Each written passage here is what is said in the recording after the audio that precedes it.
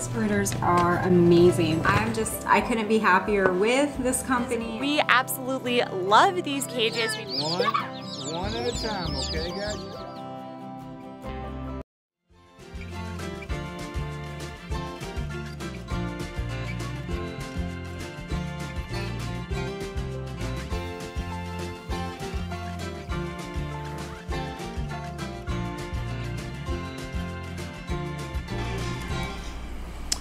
Hey guys, welcome to another Coturnix Corner Live. Glad everyone could join us. Yeah,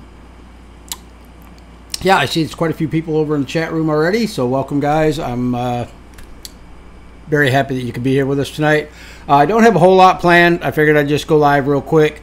But I did want to talk a little bit. I've been seeing a lot of stuff going around over on the social media sites about, you know, best caging setups, best feeders, best waterers, incubators, and stuff like that. So I thought I would share with you guys today. I put together a real short presentation just to, you know, share with you what I'm using and what works for me and what doesn't work. But before we get started on that, like always, I do have a couple announcements I need to go through real quick. Shout out to our sponsors, Southwest Game Birds and Hatching Time. I'm sure you guys saw the little 30-second clips at the beginning there. Big thanks to both them guys. They do a lot for the channel. They're always donating stuff to give away. Southwest Game Birds donates hatching eggs. Hatching Time donates every week a $50 gift certificate to give away for you guys to you know, use on their website and whatnot. So another thing about Southwest Game Birds, and I keep forgetting this, is if you use the coupon code Coturnix Corner during checkout, you can get a 10% off of anything on their website, you know, hatching eggs, whatever else they're selling on there. So keep that in mind. Coturnix Corner is a coupon code for them. I don't see any of my sponsors in here yet, but the sponsors for the channel are Anna Poe from Dirty South Homestead and Amber McLernan. They do a really good job of keeping the chat room going nice and clean, getting rid of any people that, you know, want to start trouble and stuff like that. Let's see what else. Like I said, we do have a giveaway tonight. Hatching Time is going to give away a $50 gift certificate, and we have a 30 count of Hatchery Choice hatching eggs from Southwest Game Birds. So we'll have a couple winners for that tonight. I do want to mention the CoturnixCorner.com website, which is a community resource. It's basically another social media site that you can join. We've got a lot of great people over there. The membership is it's going up and up and up every week, so I'm really happy with that. And also check out the Coturnix Corner Library and the Coturnix Corner Farm Market. Both of those resources, the farm market, you guys can sell anything that's farm related, hatching eggs, any kind of farm animals, farm equipment, whatnot.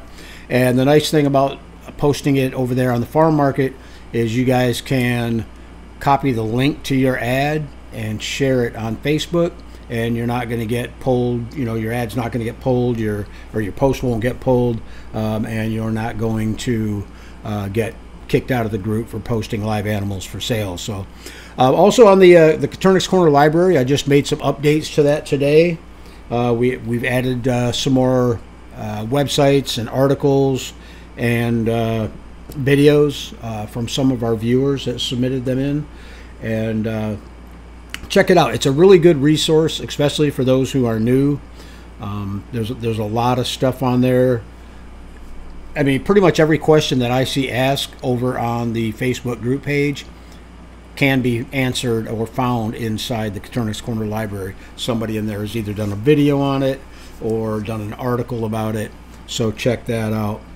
Also check out ccquail.com, which is a website that Michael Rose is running. He's doing a mentorship program or a coaching program. He's got two different programs over there. One is geared mainly towards the hobbyist and, you know, those that are new to quail. A lot of great information, guys. I mean, I'm learning stuff off of there, even off of the new stuff every day. He's also got one that's geared more towards the business side of it. So if you're, interested and serious about, getting into quail as a business, check that out. It is a paid program, but it's well worth it. From the stuff that I see that Michael's producing and putting on that website, not to mention the fact that he's doing one-on-one consultations. It's well worth what they're charging monthly to be a part of that site. So I think that's about it for the announcements. Like I said earlier, I do want to show you guys a real quick presentation of basically just my setup and what I'm doing and what I use, and it's been fairly successful for me. It's worked out really good. Might not be exactly what you do, but if you guys have any questions, post them in the chat room, and don't forget to type the letter Q in front of your question, and we'll try to keep it topic related tonight.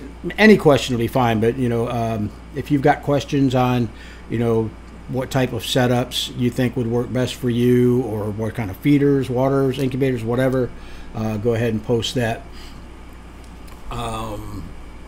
Okay, I see a question right there on the hatching time brooder. Yeah, we'll get to that shortly.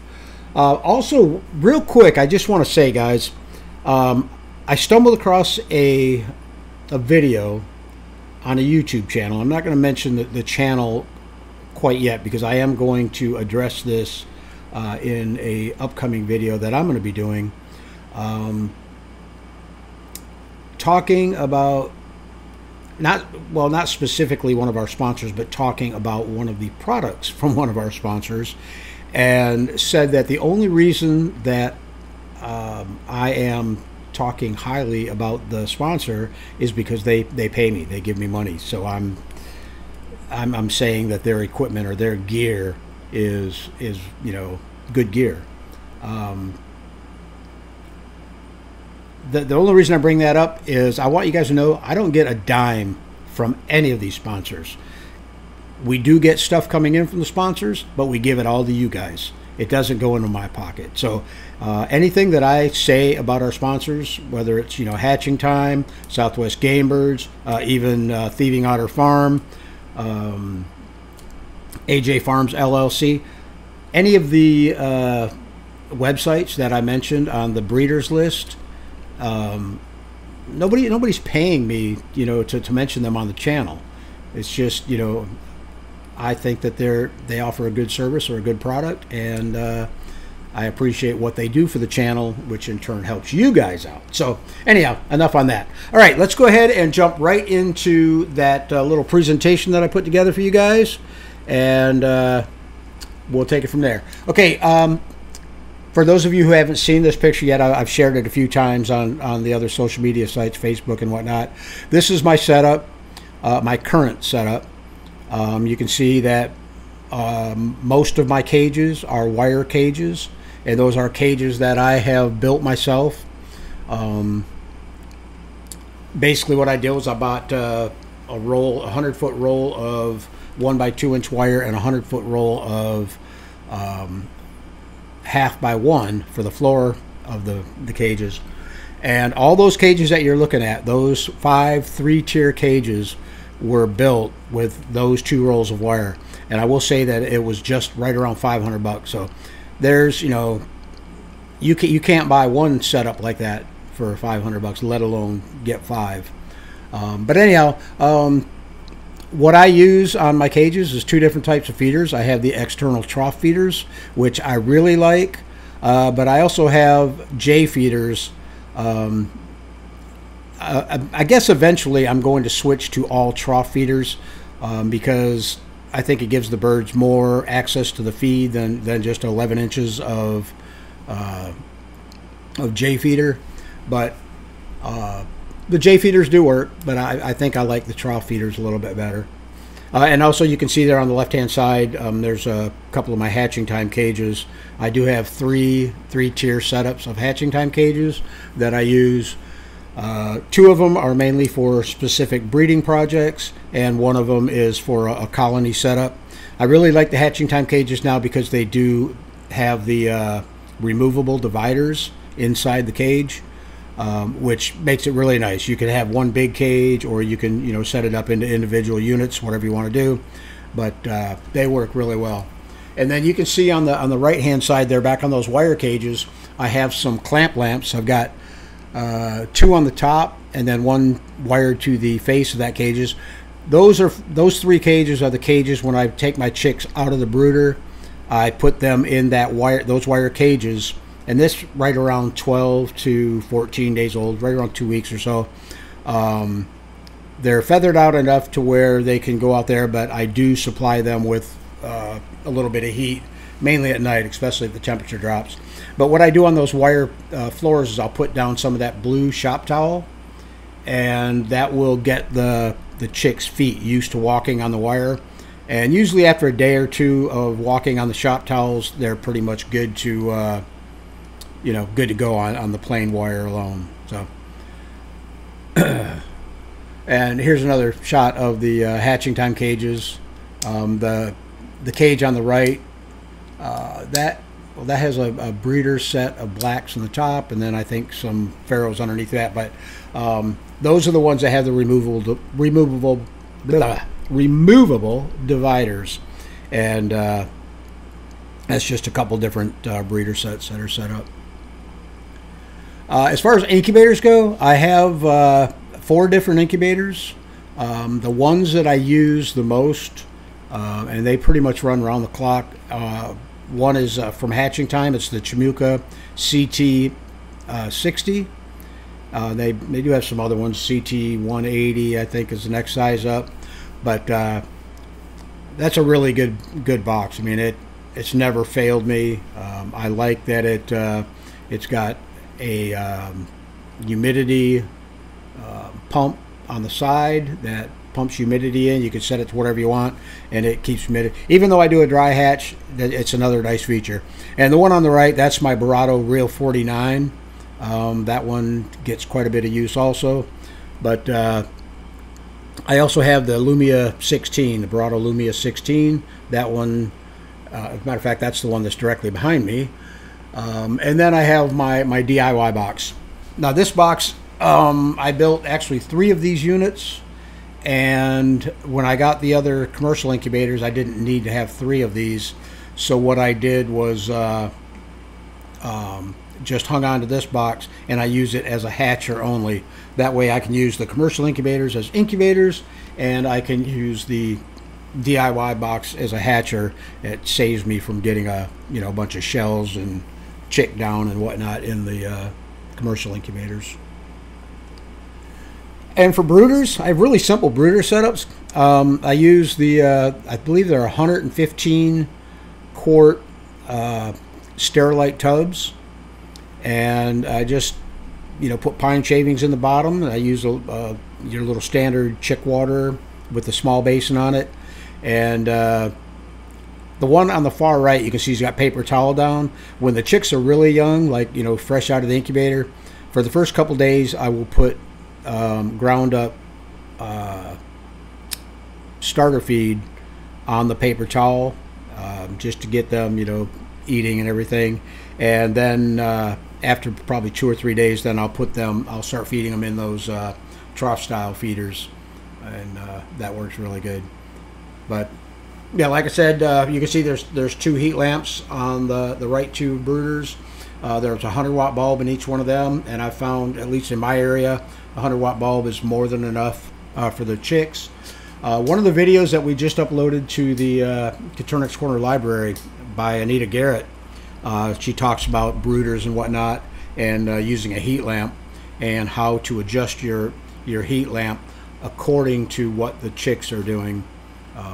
So check that out if you want some more information on that. And then the one all the way to the left, those chicks are just about old enough to go into a grow out cage.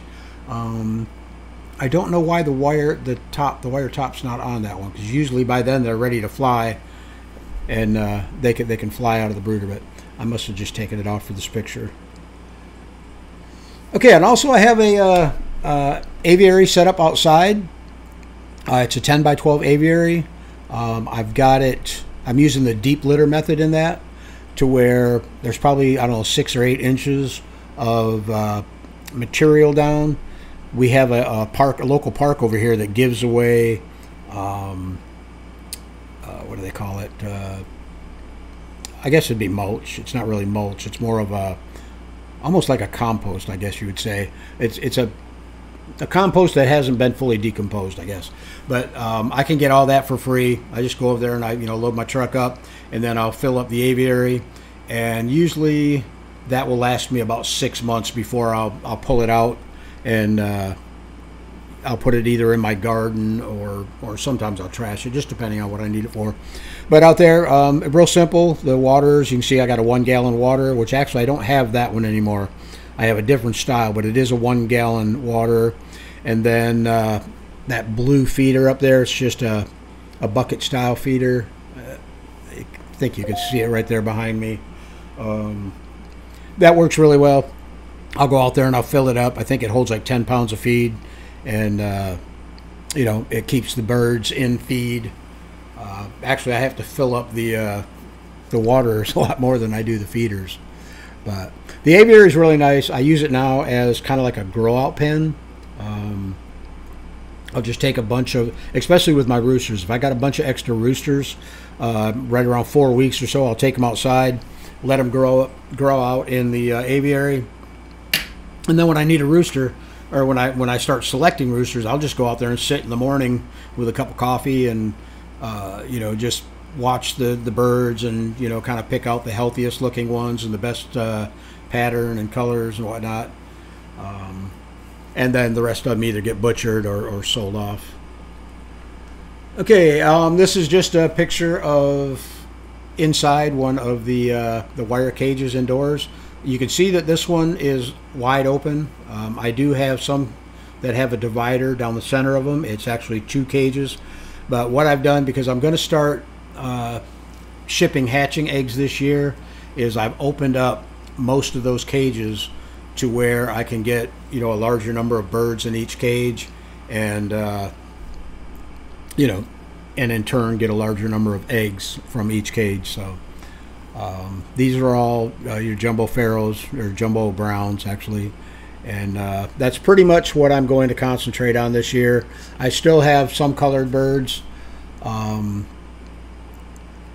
Those are just projects that I'm working on the side for me, but the jumbo pharaohs or jumbo browns are going to be what I concentrate on most this year, just to be able to offer some hatching eggs to you guys. For those of you who don't know, I did start up a new website. It's called GulfCoastQuail.com. There's nothing well, I think I have jumbos listed there, but there's none in inventory, so you can't actually order them. As soon as I'm working on a few health issues. As soon as I get that nonsense out of the way, I will be offering birds and or hatching eggs, not birds. Actually, I will be offering some birds for local pickup, because I keep my incubators running around the clock. So I've always got a bunch of chicks, whether I need them or not. So I can offer those available, but they'll be unsexed, a straight run, I guess you'd call them. So anyhow, that's my setup. And then again, like I said, we're offering hatching eggs this year. I think we're going to start out a little bit slower than what I had planned, just because I've got a few things that I've got to do to get ready for shipping out of state and whatnot. I am NPIP certified, but I do have to have the inspectors come back out and run another AI test on my birds, because that's expired. So, but once that's done, I will be able to ship. I mean, for now, I could actually just ship within the state of Florida and do my local sales, and have a hard time keeping up with that. But I would like to be able to offer some birds, or some hatching eggs to anybody else that might want them. So that's my setup, guys. If you have any questions on what I do, or how I how my operation runs, go ahead and post it in the chat room, and if you would, type the letter Q in front of it. That way it'll be easier for me to find. And we'll go over to the chat room real quick and see what's going on over there.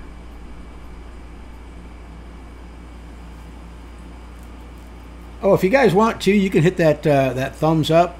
That kind of helps out with the algorithms. Also, if you're not a subscriber of Coturnix Corner YouTube channel, subscribe to the channel.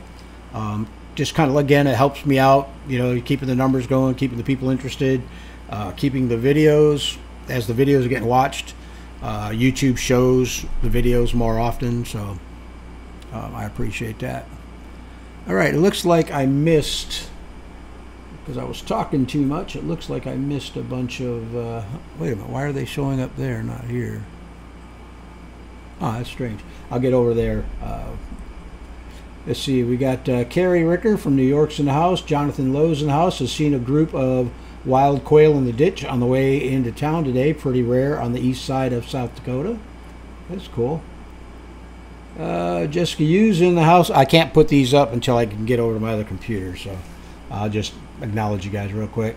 Jessica Hughes says hello from El Paso, Texas. Missy Covington's in the house. Says hello from Meridian, Mississippi. Samantha Stratton says hello from Michigan. Can't wait to fire up the incubator. I hear you. That's always an exciting time. Gary's in the house. Says good evening from Nebraska. Dave from the north says hello from Wisconsin. Dave also just fired up his incubator. Stills and Squeals Barbecues in the house. Says hello everyone. West Virginia here. Okay, I think there. Now we're back on schedule. All right, Steve B333 says hello from Tampa. Glad you could join us, Steve. Gary says good evening from Nebraska. I already read that one. Dave from the North. I guess it did work. Huh. Dave from the North said he just fired up the incubator. Jessica Hughes in the house says hello from El Paso, Texas. Jonathan Lowe says senior. Oh, I read that one already. Sorry about that. Love that. Oh, intro guitar, cool. Yeah, it's actually just a sound bite off YouTube here, but I liked it too. So, Hannah Morrison in the house is hello from Wisconsin. Glad you could join us. Dale's in the house is hello from coastal South Carolina. Animal Game says hi from northeastern Missouri. Glad you could join us. Amanda Nolte's in the house says hello from northern Minnesota. Joy Guthrie says hello everyone from western Oregon. Glad you could join us, Joy. Heather Freeman's in the house. Says, hey, from 225 Backyard Blues in Denham Springs, Louisiana. Glad you could join us, Heather.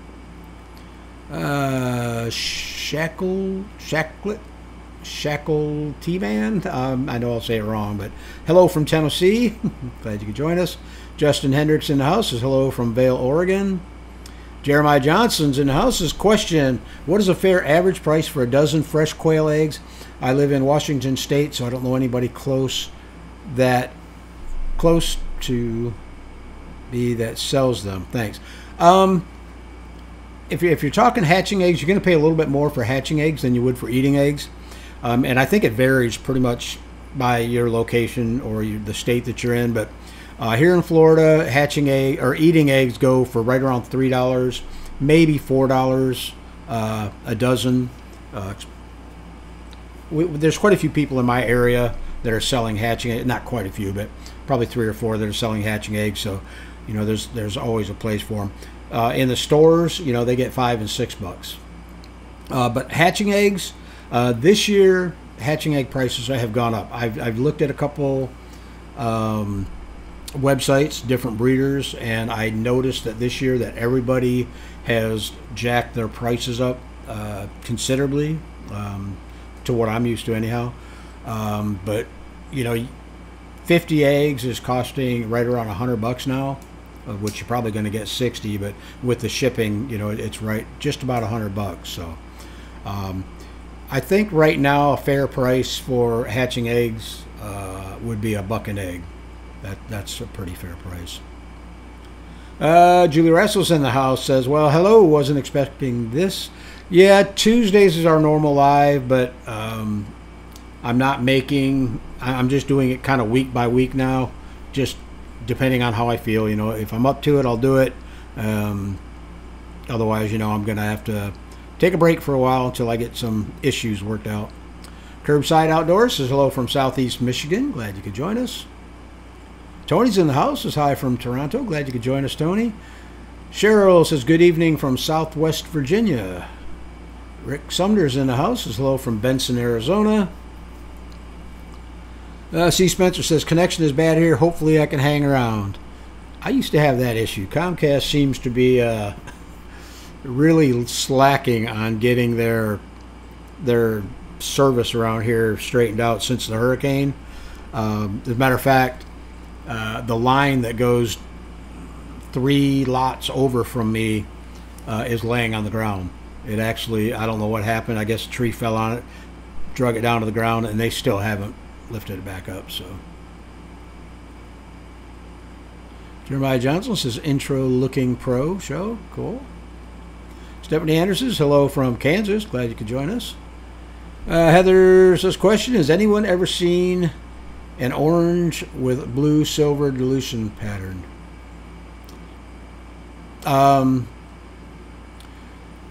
I have, but I believe it. Not so much silver and blue. I have seen rue and what else was in it? Rue, sparkly. I can't remember 100% what was in it. They actually came from Southwest Gamers. Really pretty looking birds, but yeah, I don't know really about the orange with the blue silver on it. Facebook user says good evening from Michigan. Facebook user says, where are you located and how can I buy quail from you? I'm located in Southwest Florida, and if you check out my website, GulfCoastQuail.com, when I have hatching eggs available, I'll post it on the website there. Animal Game says, I'm building a quail cave, 8x2. How many quail do you think I can put in it? Put in that. I would also like to be entered in the giveaway or for the cup. Well, 2x8, that's 16 square feet, and 16 times 4 is what. Okay, there are several different numbers of birds per square feet that I've seen. For the most part, I've seen 3 birds per square foot being average. A lot of people like 1, some people like 2, but one breeder that I know, it's Anita Garrett. They actually do 4 jumbos per square foot, and successfully, and they do just fine. So it's all going to depend on how tightly you want to pack them in. Anita again is doing it commercially because they sell hatching eggs, so they want to maximize the use of their space. So, but yeah, I would say anywhere from 1 birds per square foot all the way up to 4 if you want to go that heavy. Wiley Coyote says, bro, this is so random. I never knew about this channel, but I raise quail. How did I get here? I have no idea, man. JJ Willow's in the house. Says hi, L. David says, ready to win Coturnix Corner merch. We actually don't have any. You know what? Well, I was going to say I'll throw a cup in, but I don't have any done, and I don't know if I'm going to be able to get the lasers fired up to do some. I will do some this week for the next live stream. So, Wendy Hopkins in the house says hi from Waterloo, Illinois. Glad you could join us. Stills and Squeals says, I will accept any giveaway, LOL. I never win anything. Felicity Herod, I hope I said that right. Hello from North Carolina. Glad you could join us. Wiley Coyote says, I was going to order some hatching time cages, but there was some bad reviews, so I don't know, but I'm going to buy my bid from Southwest. If you got questions on hatching time cages, or if you're a little bit hesitant about going with hatching time cages, if you've got a setup like I do to where you're indoors, obviously they're not going to work in an outdoor situation because they've all got egg rollouts on them, so they're not going to be predator proof. And with the way the birds feed out of through the front into troughs, that's another area obviously where a predator can get in. So in something like that, I would not recommend them. But as far as the setup that I'm using, I am 100% happy with them. I like the hatching time cages. One, they're so easy to keep clean. I do recommend that you make a few modifications to them to, make them work better, especially if you're keeping jumbo quail. But, well, I'll go through the mods real quick. One is to go with the partridge flooring. It's a simple swap out. Just if you're ordering them, call Hatching Time and say, swap out the regular flooring for the partridge flooring. It's already going to come with the removable dividers. I'm not a big fan of the watering system that they have in there now. They're using the vertical nipples, but I have talked to Ryan and Yagiz at Hatching Time and expressed my concerns with it, and he assured me that they are looking into it. Basically, all they got to do is get a low profile nipple, and those things will be fine. What I do on all my Hatching Time cages is I take them out, I turn the bar so it's horizontal, and I run horizontal nipples in it. They've always worked really well for me. And then swapping out the supplied manure tray, put the automotive drip pans, the 36 by 24 automotive drip pans, and they work perfect. So yeah, I mean, if you're hesitant about going with Hatching Time, I can tell you after almost 4 years of using them, they've never done me wrong. Every one of my cages look like they were the day I pulled them out of the box, and they're so easy to keep clean. You pressure wash them. I think I do mine every 3 months. I'll wheel them outside, pressure wash them, and yeah, bring them back in, and they're good to go. Honeydew Homestead says, hello, new subscriber here. I found you yesterday and watched your whole channel. Wow. From your recommendation, I'm going to begin the process and get NPIP certified. I heard it's a long process. No, it's actually a really simple process, at least here in Florida. With us, you got to go through the Department of Agriculture. But basically, call them up, tell them what kind of birds you've got. They'll ask you a few other questions, your basic stuff, where you're located and this and that, what you plan on doing with them. If you do not ship out of your state, at least with Florida now, I don't know about all the other states, if you don't ship out of your state, you don't really need to be NPIP certified.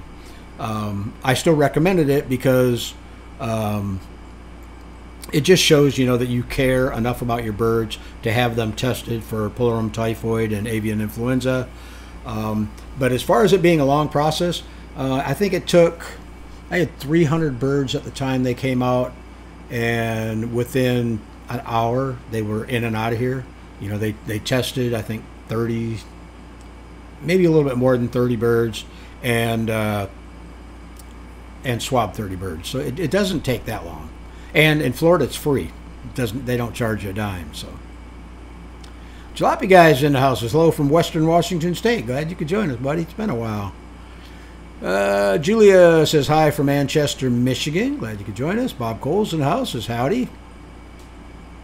Margot Slattery says hi there. Glad you could join us. Bob Cole says nice giveaways. Jessica Yu says glad you're doing better, Terry. Yeah, I am starting to feel almost normal again. I still got a lot of testing and one surgery, knock on wood, so far that I got to go through, but they do got me on some meds which seem to be helping out quite a bit. So S. Gordon Platt says hi from Manitoba, Canada. Glad you could join us.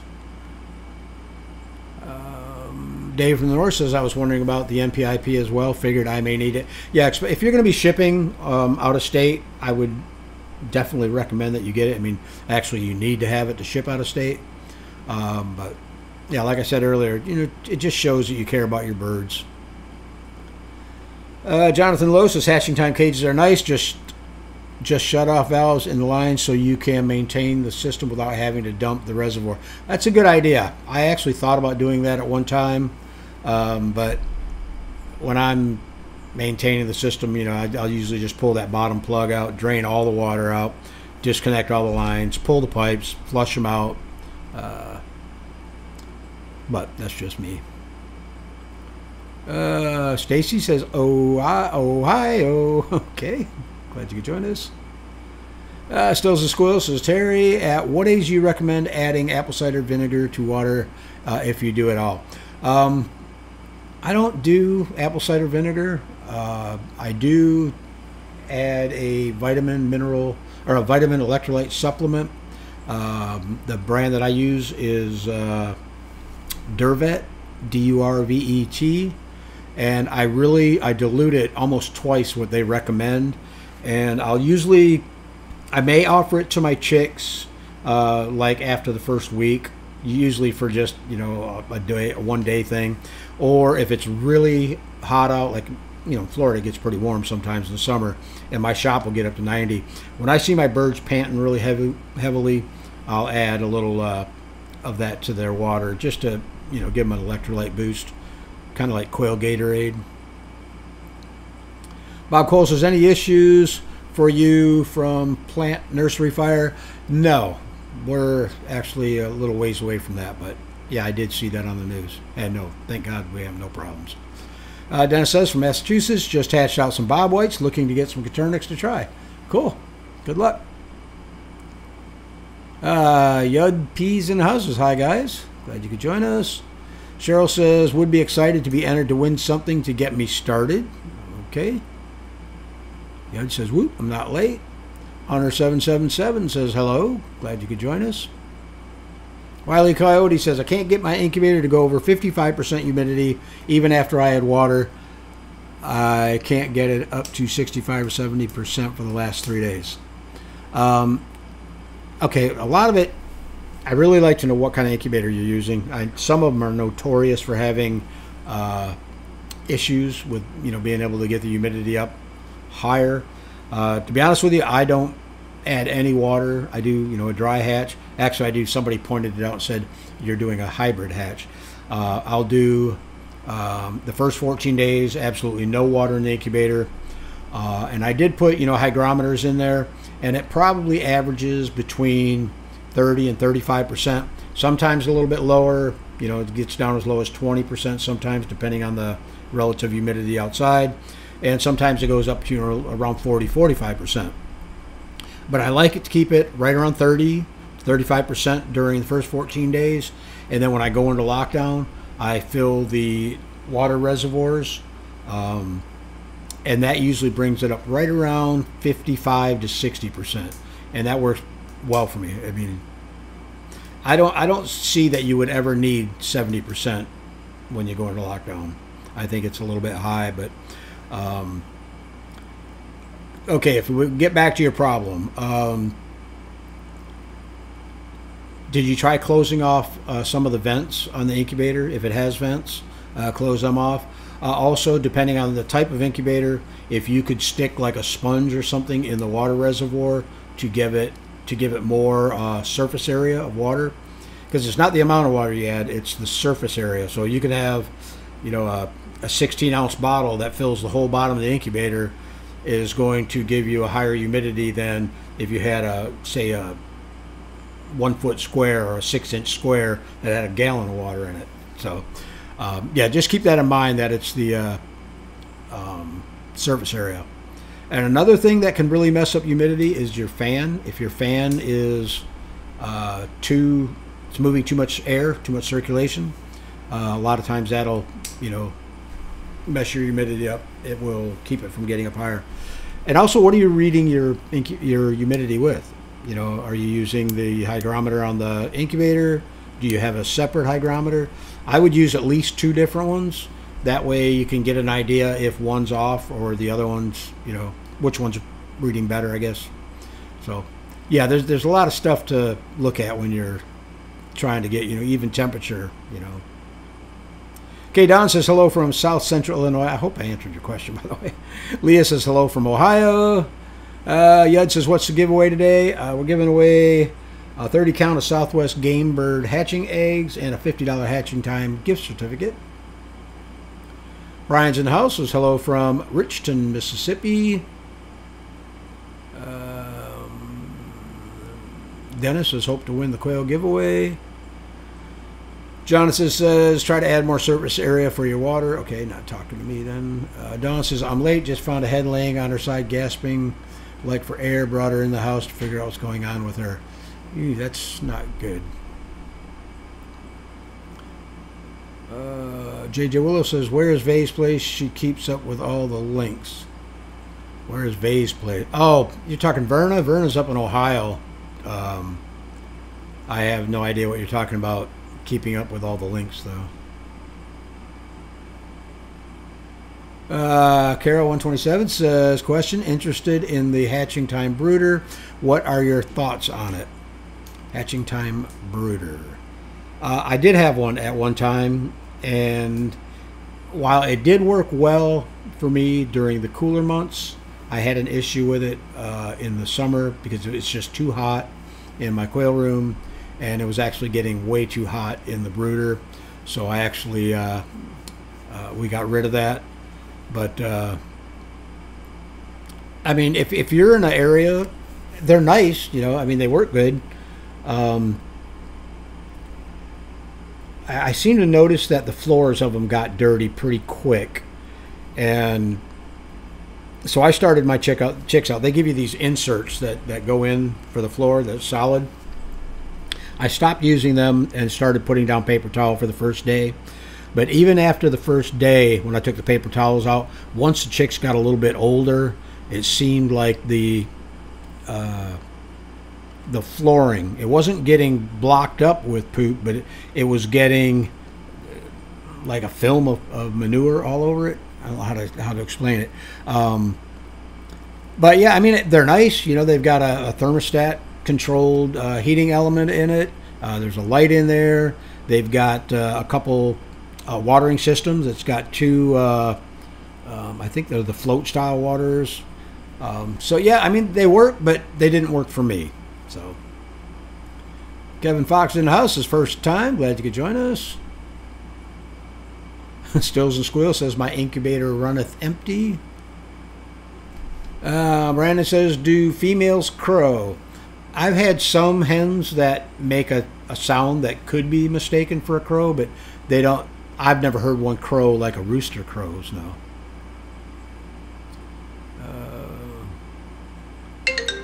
Wile Coyote says, question, my incubator is stuck at 55% even after I water. How can I raise humidity for the last 3 days?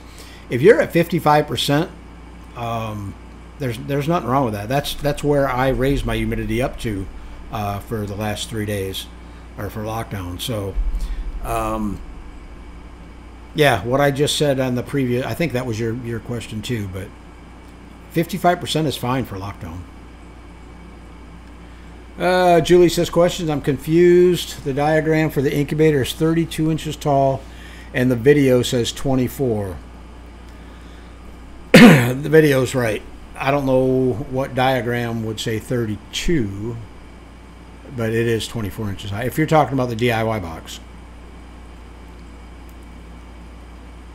Brian says, what's the best feeders for outside cages? Anything that's inside the cage. You don't want an external feeder because, one, that's a good way for predators to get down into your cage, and also external feeder, unless you have a cover on it of some type, you know, it's going to get water or whatnot in it. So any kind of feeder that you can fit in the cage, even those little red, let me see if I can pull it up real quick. Let's see here. Those style there, or if you've got an aviary, you could use like this blue one here. I never did get a really good shot of it, but yeah. Jonathan Lowe says, add a sponge. Yep. Honeydew Homestead says, question, I'm in Maryland. What is preferred for hatching? New to quail, been doing chickens for over 7 years. What do you mean by what is preferred for hatching? Like incubator, or? I'm not sure what you're talking about. I mean, if you've been doing chickens, pretty much the same, or maybe you're talking about caging. Yeah, I don't really know. You could basically do them the same way you did your chickens. If you want to do them, like if you're doing them outside or have a run or something for them, you could do that. I like it more of an aviary type setup for outdoors. I've never used a tractor, so I wouldn't know if that would work or not. Yeah, if you could be a little more specific. Bob Cole says, question, noticed your hat. You still buying from them? The only thing I buy from Tractor Supply now is their bales of pine shavings. All my feed now comes from a private feed store. Facebook users, hello from Ravens Ridge in Virginia.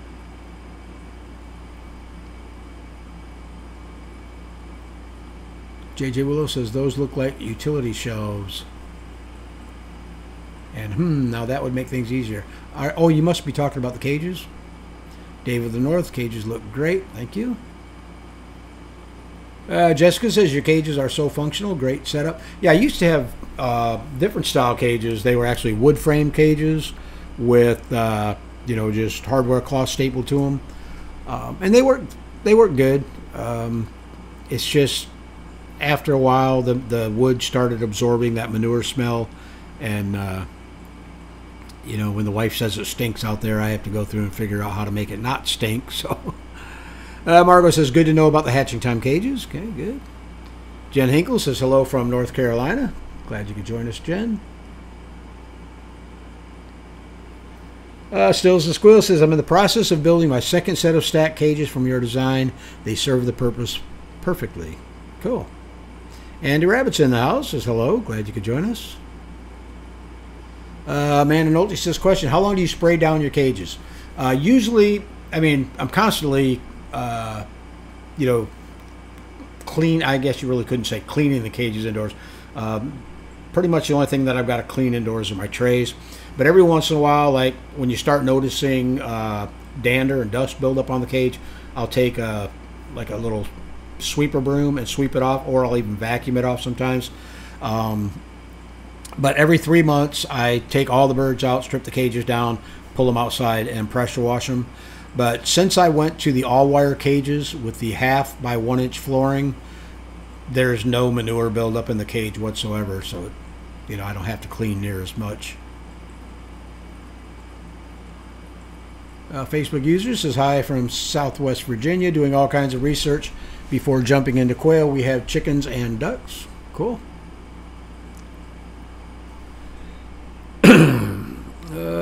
C. Spencer says love the J feeders. If you mount them high enough, you don't have any waste. Yep. And I also put a wire 1x2, yeah, 1x2 wire over the top of the feeder. It keeps them from well, they still kick it out a little bit, but not near as much. Honeydew Home says questions: what is your process for poop balls on their toes, and also do you trim their nails? I've seen somewhere that quail have long nails. I have never had to trim any of my birds' nails. No. And as far as if they do get manure buildup on their toes, poop balls, the only time I've really seen that is if the younger chicks that are in the brooder, if you don't keep that brooder clean, they're going to get poop buildup on their feet. I really don't have that issue with my birds because I clean brooders every other day. My cages stay pretty much clean.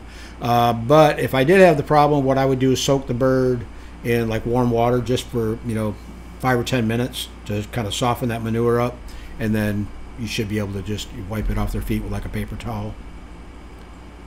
But no, I do not clip their nails either. C. Royce Collins says just joined the site today. I haven't started quail yet though. I built an incubator out of an old styrofoam cooler, and I have some chicken eggs in it now to test it. Cool. Good luck on the hatch. Jennifer Mills is in the house. Says, hey, everyone. Joshua Carter says, hello, I'm new to all this. What's the best flashlight to see my embryos in my eggs? I use... let's see if I can grab it real quick here. I use an Incubrite candler. Where's the thing here? Incubrite. Oh, it's upside down, but this is a really good candler. Works really well. But I learned a new tip that came from Michael Rose, actually through his coaching program, and that is to use a green laser, just your standard laser pointer. And I tried it out, and I'll be darned if that thing doesn't work perfectly. So there's your tip for the night. I don't know if I was supposed to give away that tip, but yeah, it works really well. David the North says, questions, you prefer heating pads or lamps more? I do have a heat, what do they call them? a heat plate. I don't use it. It stays in the box, and I actually did a review on it. Gave it a good review because it seemed to be working just fine. I brooded probably 2 or 3 batches of chicks out of it, but the only thing I like about those is they're so low power. But the thing I don't like about them is, one, I can't tell if the chicks are warm enough. If they're too cold, you can't really look at the chicks and get an idea. If they go underneath the heat lamp or the plate, okay, they need to be warm. But are they huddled? Are they scattered out there, nicely? I prefer the heat lamps. It's just so much easier to look at the chicks and tell what they want. If they're, like I say, if they're all scattered away from the light, I know it's too hot, I'll raise the light up a little bit. If they're all huddled underneath the light really tight together, balled up, I will lower it a little bit. So yeah, the lamps is what I'm using now. Hannah says, hey Terry, you have fans of your YouTube videos in Southeast Texas. Cool, appreciate that. Talk to me. JPC USA 1 says, oh, talking to Dave, planning on making a DIY heating plate. Yeah, I mean, if there are some people that like them and some people that swear at them. Sorry guys, I got my dog hiding behind me. What are you doing there, girl? And some people like them. I'm not a big fan of them anymore, just because I like to be able to see what the chicks are doing. And I also like, with a heat lamp, if it's on, it's working. With a heat plate, there's no real way to tell if it's producing heat, with the exception of reaching your hand underneath it, and touching the plate itself. Yeah, it's got an LED on it, but that doesn't tell you if the plate's working. It's just telling you that it's on. So, Yusuf's in the house. Says hello from Massachusetts. Glad you could join us, buddy. Brian says, do you have much of a problem with lice and mites getting on the quail? I never have, knock on wood. There are a couple things that you can do that you can use to deter mites. One is, especially if you have like wood frame cages, you can spray the cages down with a 1% solution of permethrin. That will kill any mites or lice that is, on the framework of your cages. You can actually, if you mix a 0.01 solution, you can actually spray your birds down with it. But I don't advise that unless you've got a really bad infestation. Then I would do the birds and cages, all at the same time. And some people, say to kind of like a preventative measures is in their dust baths, put a little bit of diatomaceous earth. I guess that will, deter them also. I've heard both ways on diatomaceous earth. I don't use it, but, I've heard some people say that, it's not going to hurt the birds. I've also heard people say that, yeah, I can. I think I heard somebody too say that you can use wood ash. Take some ashes out of like a fire pit or something and mix that in with their sand bath. And that will also deter mites and whatnot and lice from getting on there. So, just a couple thoughts.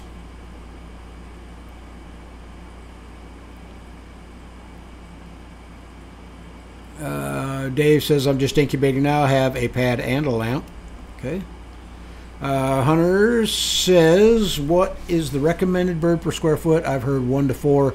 Just wondering what your opinion is. Yeah, I've heard 1 to 4 also.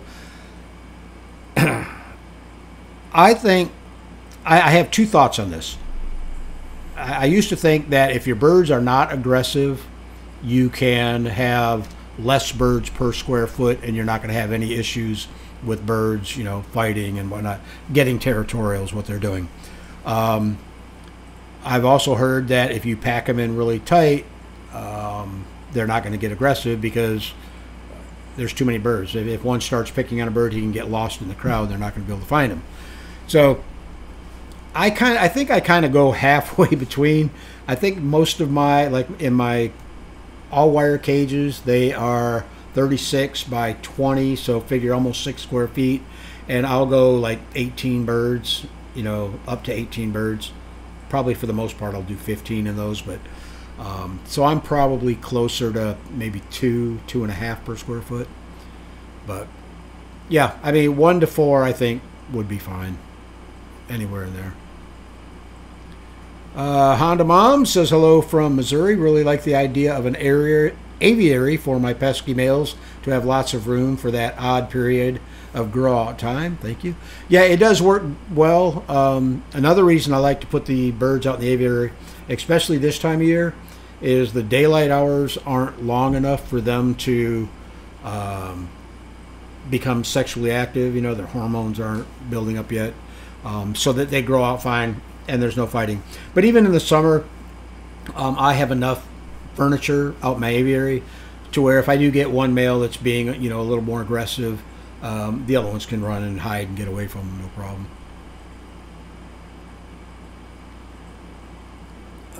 Let's see. Honeydew Homestead says, questions, where do you get the foam inserts for the eggs when shipping? I use one, it's called Feathers. Hold on, I will give you their address if I can find it.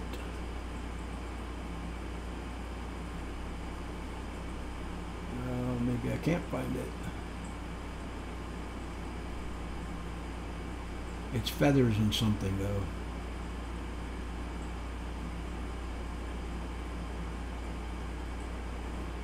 There's a couple of them on there. If you just look up, you can go to eggshippers.com. Yeah, eggshippers.com. They have them. I use Feathers and something. I can't remember the name of their website. Darn it. But yeah, if you look it up, I mean, do a search for Quail Egg Shippers. It'll come up. All right, where are we at? David says, do you have feed waste with the Tractor Supply Blue Fleeter in your aviary? Absolutely not. I was so surprised. I thought I was going to have feed waste with it, but the way it's built, one, there's a cone on the inside, so when you pour the feed in, it kind of, you know, brings it down at an angle, but it doesn't let enough of it fill up inside that tray. They actually have to stick their head down inside that hole to get feed out of it. No, it works really well. I haven't had any waste that I can see, and if they are knocking it out of the feeder, they're, you know, eating it up just as fast. Joshua Carter says, I live in Lakeland, if that's close enough. Yeah, it's not too far from me. I don't know what you mean by if that's close enough,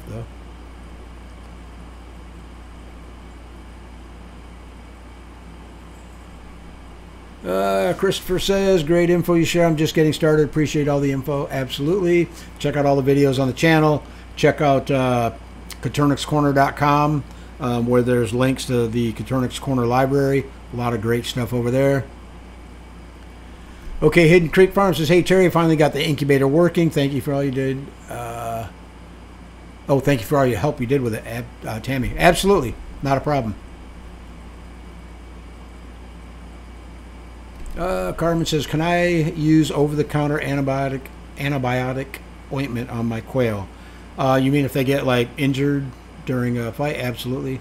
That's actually what I do. If I get a bird that, you know, gets scalped or something, I'll usually wipe them down with a little bit of hydrogen peroxide, pat it dry with a paper towel, and then smear a little triple antibiotic on it. You know, you'll find that quail heal up really quick from an injury. So Carrie says, well, I can't wait till you can ship out of state. I'm definitely getting some. Cool. Keep an eye on the website, GulfCoastQuail.com. I will be posting hatching eggs on there. Actually, there's already some listed. It's out of stock right now. Metatron says hello from Arizona. Glad you could join us. Facebook user says, what's a good startup number with live birds? That's going to really depend on what you want to do with it. I always recommend that people that are just getting into it start off slow. you know, half a dozen birds, whatever, just to where you can get the feel for it. You know, that way you don't have, you know, monster feed bills. You know, a lot of birds produce a lot of poop, so there's, you know, another thing to consider. But start off slow to where you can kind of get the feel for things, and then if you want to expand. Expanding's easy. Even if you started out with, you know, a half a dozen birds, within a couple months you can be hatching out eggs, and then, you know, every 2 months you've got another breeding set coming up. So yeah, the numbers grow quick. Wolfpacks in House says, does a light bulb in the incubator produce enough heat to incubate it, or is it better to use a heating element? In our DIY incubators here on the channel, we use 60-watt incandescents or 75-watt halogens. You could actually use a 100-watt halogen and it would work just fine, but I've used both. I've used the heating element. If you're talking about the ceramic reptile style heating elements, those work. The only problem I noticed with them is, one, they take longer to heat up, and the only nice thing about them is, though, when they shut off, they hold the heat longer.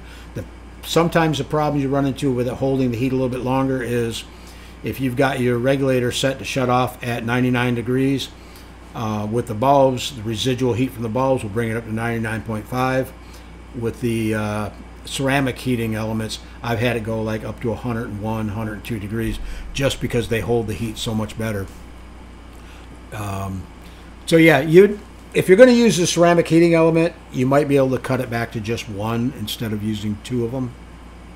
And that's if you're using it in the DIY box that we build on the channel. Hannah says, question, can you recommend someone to buy Texas A&M quail from, or a breed of quail that can tolerate the intense heat? Okay, well, first off, Texas A&Ms no longer exist. That was a project bird that was done, I think, back in the 70s, and I don't think that anybody has kept that line up. But you can get jumbo whites from like Southwest Game Birds, Kansas City Quail. I mean, as far as handling the heat, Michael's out in Arizona, and his birds are exposed to some pretty high temperatures, and they do just fine. So I would say Southwest Game Birds. Check them out, southwestgamebirds.com. Jessica Hughes says, question, how often do you have to clean out the brooder? Okay, using those 115 quart Sterilite tubs that I use, if I put more than 50 birds in there, 50 is usually my average, but if I put more than 50, I've got to clean every other day. If I only got like 30 in there, I can go, you know, every 2, sometimes every 3 days. But I like to keep mine clean. I mean, I don't like smells out in my quail room. It seems when your stuff stinks, it draws flies, and you know, I just don't like. I don't like smells. I don't like flies in the house. So. Royce Collins says, what is the ideal humidity? I'm at about 65% now. If 65% is a little bit high, if you're in the first 14 days, you want to get that down to, I like between 30 and 35%, maybe up to 40. And then when you go into lockdown, 65% is perfect for lockdown. JPC USA 1 says, question for Terry, to turn or not turn eggs, any follow-ups on your video experiments and hatch rates? Yeah, I actually did a video on turning and not turning, and got about the same hatch rates, but I do have another video that's coming out real soon. I'm just waiting on a piece of equipment. It's a hatcher basically, and I am going to be testing the hatcher hatching eggs, but outside the turner. So I've always had, a matter of fact, in my hatching time incubator right now, I've got one tray, which is a hatching box, loaded up with eggs because I didn't have enough turner space. So Cheryl Simons says, love your setups, learning a lot. I'm glad to hear that. Sarah says, question, do you find that when you want to make certain coloring larger that you can add a jumbo roux and line breed? do you find that when you want to make a certain color larger that you can add a jumbo root and line breed? Yeah, I always breed. If I'm trying to increase size, I will always take my colored bird, a rooster of that color, and breed it back to feral hens, because the feral hens are usually the ones that are larger. The feral roosters seem to be, a few ounces lighter than the hens. But then, what I'll do is I'll breed that offspring back to their father, and that usually will introduce the jumbo gene, not the jumbo gene, the gene for size to that line. And then from there on out it's just selective breeding.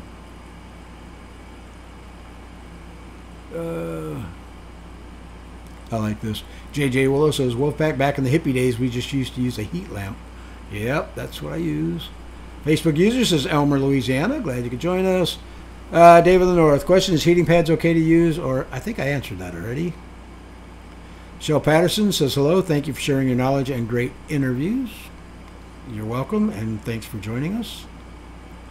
Stills and Squeals says, question, when making your stat cage setups, do you recommend paint or water seal like Thompson's for the wood frame? Either one. I had paint available, an exterior grade house paint, so I just used that. Tammy Ross says, hello from Minnesota, glad you could join us. Joshua Carter's in the house, says hello from Lakeland, Florida. Hey, Mark's in the house.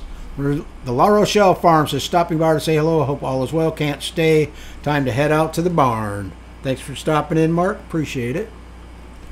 Christopher says, questions, what's your ideal humidity during incubation? First 14 days, I like between 30 and 35%. Lockdown, 60 to 65 is about what I aim for.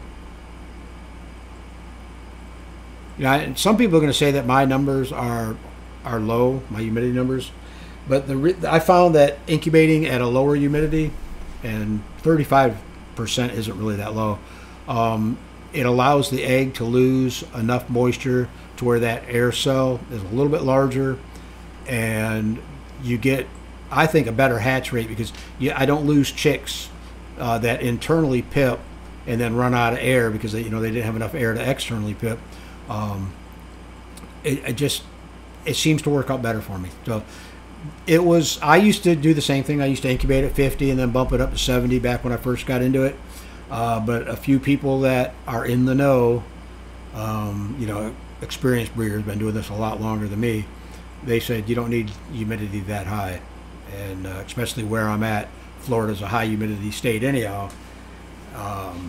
So yeah, I tried it, and sure enough, I started getting better hatch rates that way. Austin says, good evening from Canada. Just got my first chicks. Congratulations. Thanks for joining us. Sarah says, Dave from North. I'm also in Wisconsin. I have 100 plus my incubator. Cool. Congratulations. Andy Rabbit says, I have to take a phone call. If I don't get back before you leave, I'll watch the replay. Thanks, Terry. Nice to see you on tonight. Thanks for stopping in tonight. Appreciate it. Farron Richards in the house says hello from Naples. Michael says, do you have any videos of you making your wire cages? Absolutely. There's two different videos. One is how to make the grow-out cages. The other one is how to make the layer cages, the roll-out cages. Adam says, questions. How many birds do you run for your business? Right around 300. I'm retired now, so to me the quail is basically a hobby, but if I can make them pay for themselves, feed themselves, and make a little extra money off hatching eggs, why not? Jeff says, hello from Abbeville, South Carolina, cleaning up the incubator and getting ready for some eggs. Cool, congratulations. JJ Willow says, oh wow, $100 for 50 eggs. Yeah, that sounds like a lot. It sounds like $2 an egg, but that $100 includes shipping. So, and you're actually going to get 60 eggs, so it's it's not as bad as you might think. Yeah, but you got to remember, guys, prices of feed's going up. Everything's going up. Fuel, feed, everything. So, you just can't give this stuff away. And I noticed every every commercial breeder that I deal with or have talked to have all raised their prices this year. So just inflation. Honeydew says, question, can you explain more about NPIP? I will be looking into that from your recommendation. Is the process long? I think I already answered that. But yeah, it's basically call them up, set up an appointment, they come out, they'll blood test your birds for pulmonary typhoid. And if you want to be AI clean also, they will swab your birds. But Anita was telling me that she can actually send in their eggs and they test the eggs somehow. So, yeah. But call your Department of Agriculture. They'll give you, you know, the rundown on everything you need to know. Jonathan says, question, the hatching time cages, have you found a solution to keep the poo from falling over the edges of the trays?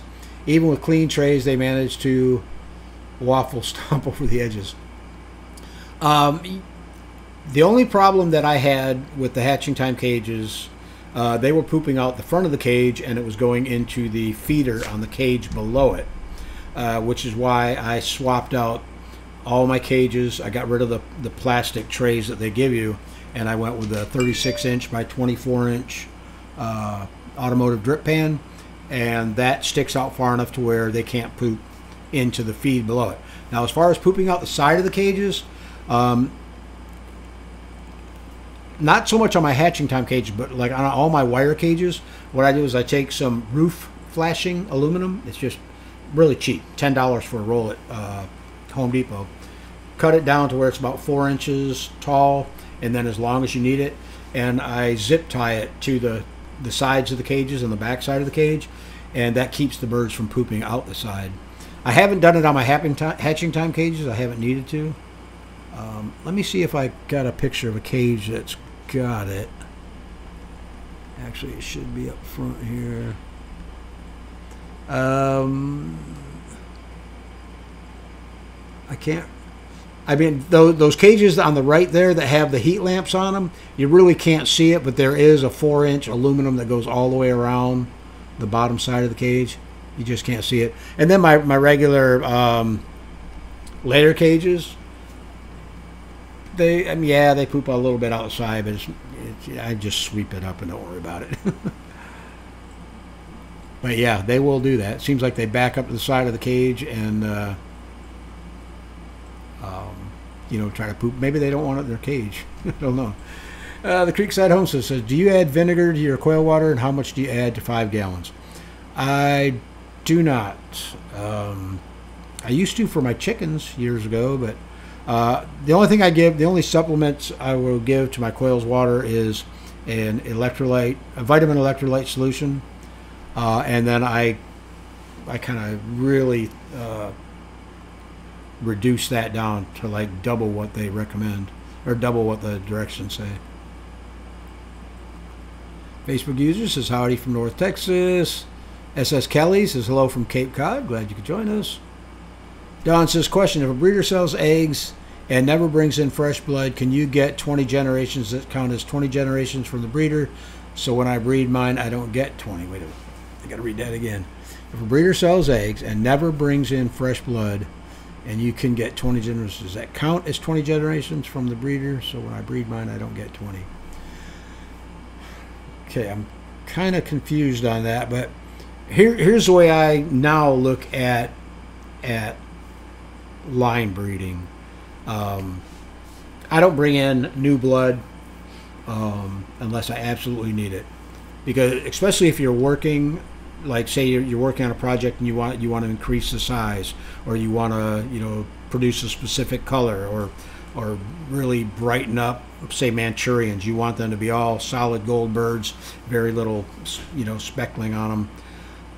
If you bring in new blood, say you've worked for 5-10 generations, and all of a sudden you bring in new blood, all that work that you've done, you might be ruining it by adding the new blood to it, because you don't know what that outside bird is carrying, or those outside birds are carrying.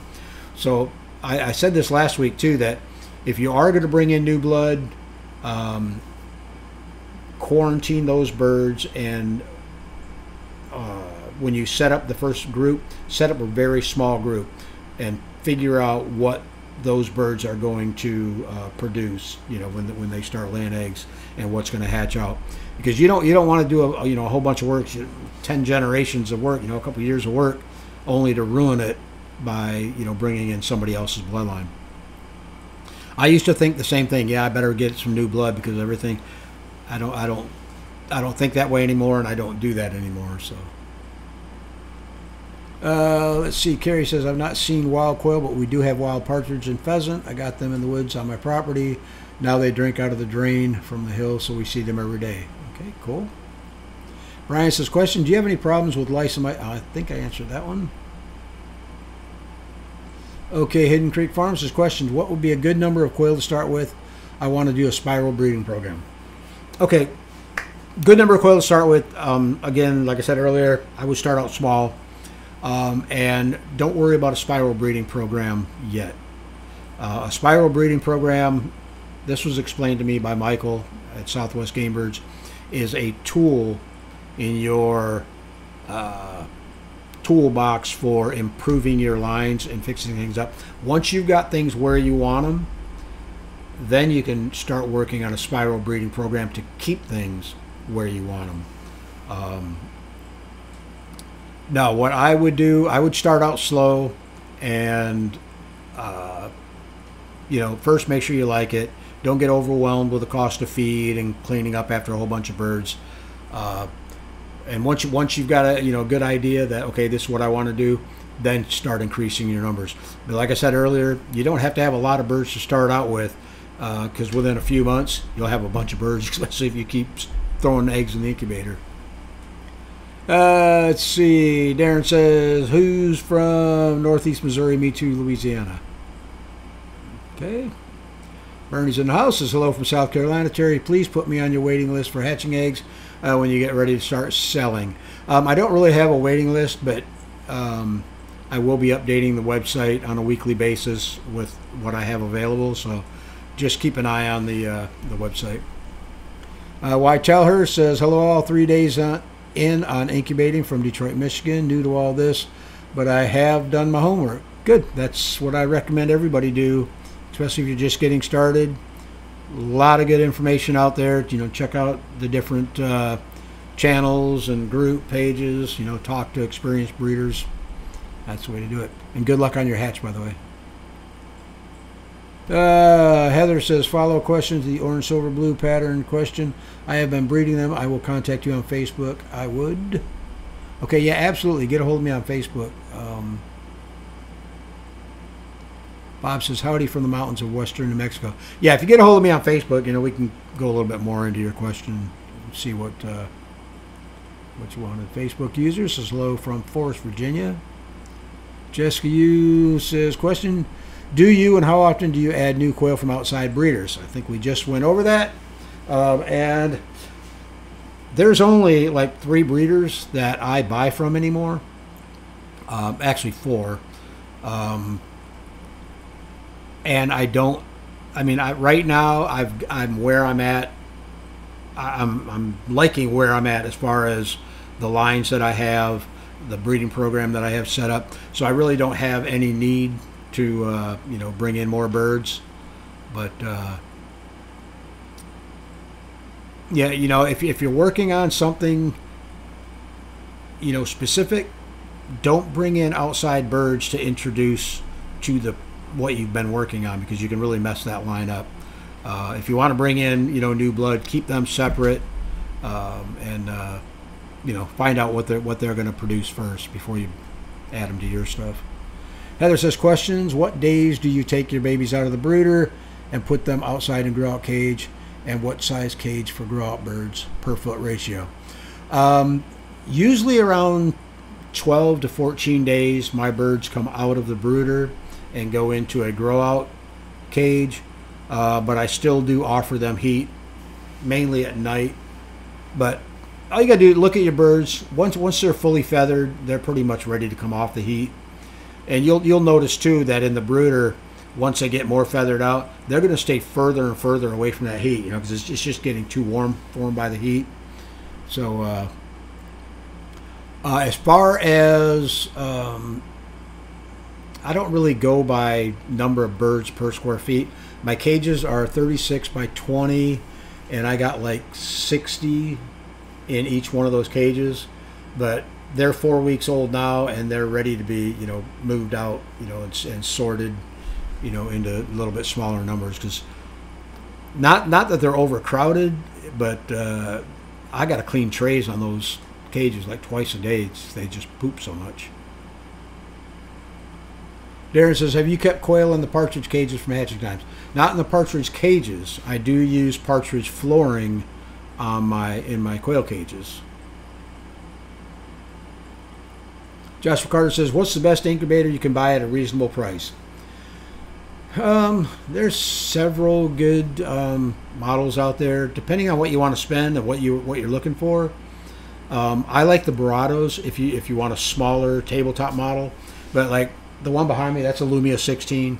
It'll hatch 64 eggs at a pop. I also have the Real 49, which I think does 196 eggs, I want to say. And they're both tabletop models. And just that one behind me is like $240, I think. That's not really that much. If you want like a decent cabinet incubator, Hatching Time sells a really nice. The CT60 is the entry level one that they've got, cabinet style. I don't remember exactly what the cost is, but it works really, really well. I use one of them too. And if you're handy, build the DIY one that we've got on the channel. I still have one. They work excellent. Going on 4 years with that thing, and it's still hatching out eggs, every other week. So it's working out. John V says, I think my quail's sick. What does it mean when the top of the quail head is swollen? Could have flown up into the roof of the cage, and hit its head. It's hard to say without seeing it. It could be a tumor of some type. Without seeing it, I really couldn't say what it means. Is the bird acting like it's sick, or is it feeding normally, or is it just kind of withdrawn and hiding away in a corner somewhere? Donald says, I would like to be entered in for the eggs. Well, everybody that's in the chat room here is automatically entered. So, Facebook users, hello and evening from Orange County, New York. Stills and Squills, so smash the like button. Yeah, we're not doing too bad. 102 likes, that's not bad. Let's see. Tammy Ross says, I love my Hatching Time cage. I like them too. I don't know. I've heard people, complain about them and, talk trash about them, but I haven't had any issues with them, and I like them. Matter of fact, I just built one not 4 days ago, just assembled it, and I just built the stand for it today and painted it up. Where are we at here? Dennis says, I have a Hatching Time cage. No birds in them yet, but I like the cage. Nice cage. Need some eggs to hatch. Okay. Mayor says, hi, Franklin County here. Glad you could join us. Miss Katie says, hello all from snowy Utah. Facebook user says, hi from New Zealand. Wish I could get some of your birds here.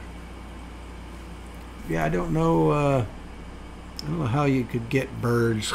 I don't know anybody in New Zealand. I know people in Australia that, I don't know, maybe they could ship to you. Oh, not talking to me. JJ Willow, Dervet is on Amazon. Yes, it is.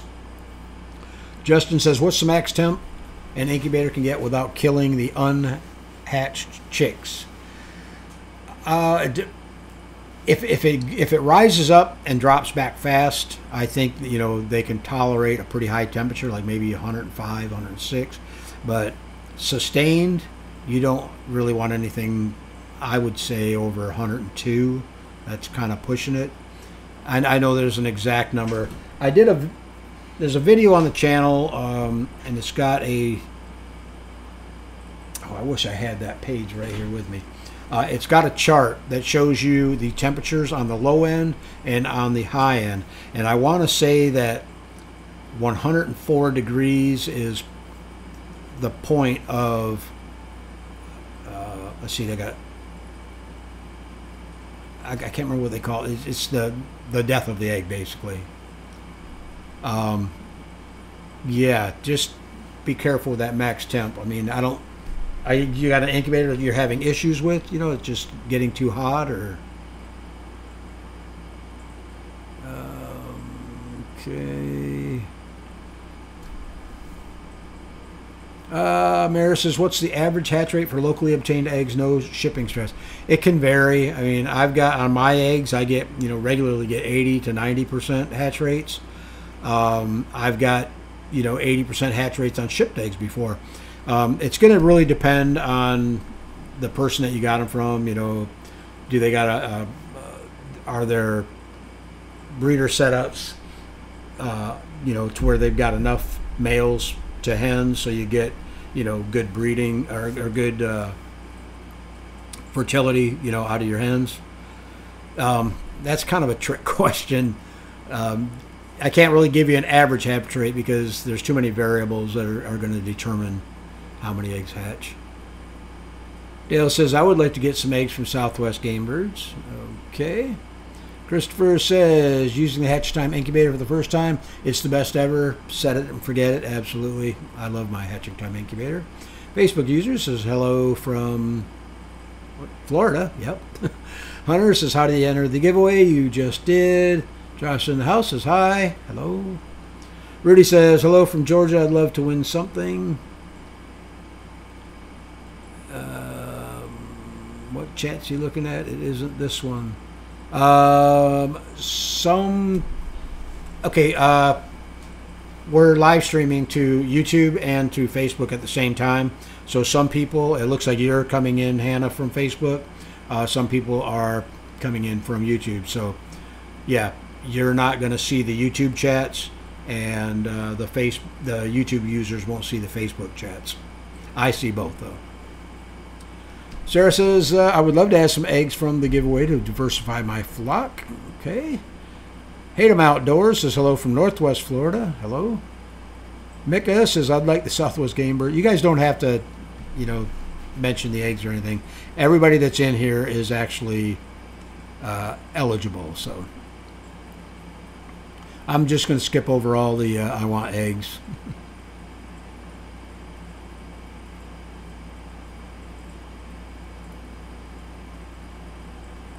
Maris' first time catching you live. Pretty much watched all of your videos in the past 2 days. Oh, man. I don't think I could sit there and look at myself for 2 days. But I'm glad you're enjoying the channel. David says, hello from Vero Beach. Just got 20 Coturnix quail from Indiantown about 3 weeks ago. They were 3 weeks old when I got them, so hope to see some eggs soon. Yeah, if they've got enough daylight, if you've got them on supplemental lighting, you should start seeing eggs fairly soon. I'm still, the birds that I have outside, there's no supplemental lighting out there. I'm still not getting any eggs from them. So until, you know, probably late spring, early summer, before if you don't have lights on, before you see any eggs. Honeydew Homestead question: preferred meaning, what is the incubator heat and humidity levels? Oh, yeah, preferred. I hate to say preferred because everybody is, depending on your location, has a different setup. Somebody, you know, like Michael out west, he might have really low humidity to where he's got to, you know, add water and during the incubation process to get his humidity where he wants it. Like I said, I like mine between 30 and 35% for the first 14 days. Then I'll bump it up to 55 to 60% for lockdown, and that's always served me well. So Chase says, just got my eggs, just got emailed today. My eggs I ordered to start with quail are going to be on the way soon. So excited. I'll bet you are. Good luck with your hatch. Isaac says, recently discovered quail. I have been devouring your videos and will be starting your DIY incubator build this weekend. Thanks for all the content. Absolutely. Good luck on the incubator. And if you have any issues, feel free to, you know, email or message me over on Facebook, whatever. We can help you out with that. Once you get that DIY box dialed in, though, you're going to love it. They work great. See, Royce says, question, would old rabbit cages work for quail? I have some with the feeders. Yeah, I've seen some people use rabbit cages. It's already got, usually they come with a 1/2x1 flooring on them. And the only thing I would do is, if you're going to use them outside, now if you're talking about the all-wire rabbit cage, that's the one that I'm thinking about. Make sure that you predator-proof the cage. If it's a home-built rabbit cage, it's hard to say. I would have to see it before saying. But yeah, the wire cages I'm sure would work just fine. Brenda, or late, but Michael here from South Texas. Glad you could join us, Michael. Not talking to me. Joan says, not yet started with quails. Enjoy listening to these questions. Diversity says, question, is an all sand floor okay for quail? Yeah, you're just going to have to clean it, probably sift it out a little bit more. I know Chris over at Slightly Redneck, his cages, they're kind of half and half. They got half wire on one side of the cage, and on the other side is a sandbox. And I think he does sift his sand, maybe on a weekly basis. But he says he really likes it because it seems like all his hens lay their eggs in the sand, and the eggs are always really clean. There's no poop buildup or anything on them. So, Facebook user, hello from South Georgia. Jones in the house is hello from South Georgia. Jay says, I bought an incubator a couple weeks ago and got one gave to me today. Cool. Lucky you. So now it's double the fun, absolutely.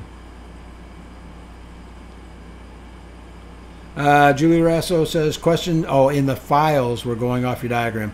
Yeah, I don't know why it says 32 unless somebody else, I think somebody did do that in the files section over on the Facebook group page. Somebody modified the incubator and built it actually taller than the one that we do in the video. And you can do that. The only thing I say is any modifications that are made to that DIY box, is, I won't say at your own risk, but you're going to have to do your own testing. I've done quite a bit of testing on the build, the way it's presented on the channel. And, I actually built that thing and used it for 6 months prior to releasing it because I just wanted to make sure that everything was going to work fine before we did. So, but yeah, I think you're probably looking at somebody else's plans. They drew them up and posted them in there for people that wanted, a little bit bigger incubator. But the plans for the one that's on the channel, the video, is also in that Facebook files page or section. Joe says, be glad to hatch the Southwest game birds in southern Georgia. Oh, send them my way. Okay, I like the guitar on the wall. Thank you. Sarah says, that tiny dog behind you is adorable. I can't believe they have been there the whole time. Yeah, she's my little baby. This is Cookie. She needs a haircut, but she's a toy poodle. We got another one, my wife's dog, a little white one. Gold Pro Unlimited says, when do you know that no more eggs are going to hatch? I'm on my 20th day with about 35%, still not hatched. Usually what I do, I don't give my eggs a whole lot of time to hatch out. Usually what I'll do is I'll incubate, and I'll usually get like 1 or 2 birds that'll hatch out early, like on late day 16, early day 17. But the bulk of my birds will hatch either during day 17 or right at the beginning of day 18. And once the bulk of them hatch, I give them 24 hours after that. Anything that doesn't hatch out after 24 hours after the bulk, they don't make it. I mean, they're gone.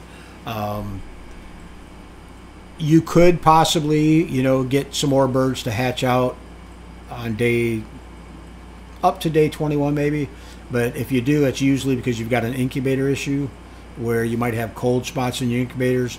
and those birds just didn't develop as fast as the ones, you know, that have already hatched out. So, like I say, I don't use, very seldom will I go past day 18.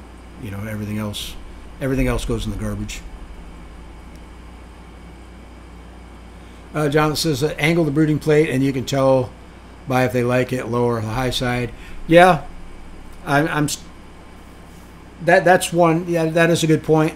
My biggest thing, like I say, with the heat plate is I don't know whether it's working unless I put my hand under it. I don't know. I mean, I'm kind of up in the air about them, you know. I like the lights better. I'm used to them.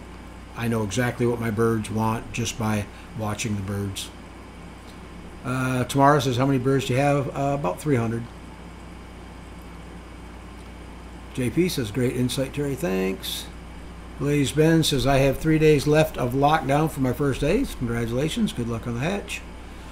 Silverthorn says, hello from Oregon. Hawk says, love your videos, sir. Lots of good information. Thanks for sharing. Much love. Absolutely glad you're enjoying the channel. Facebook users, how long can you store eggs before you need to refrigerate them for consumption?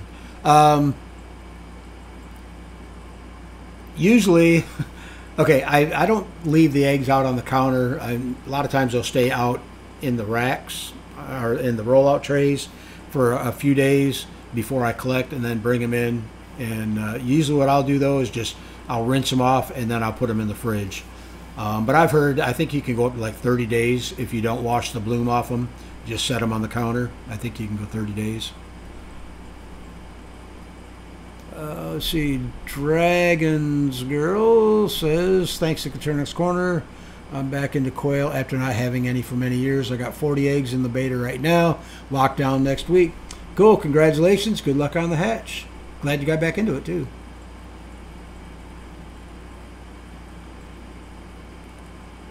Izzy, I'm sorry if I said that wrong. Hello from Chile. I have a question. Their exposed place or more hidden place where they would lay their eggs.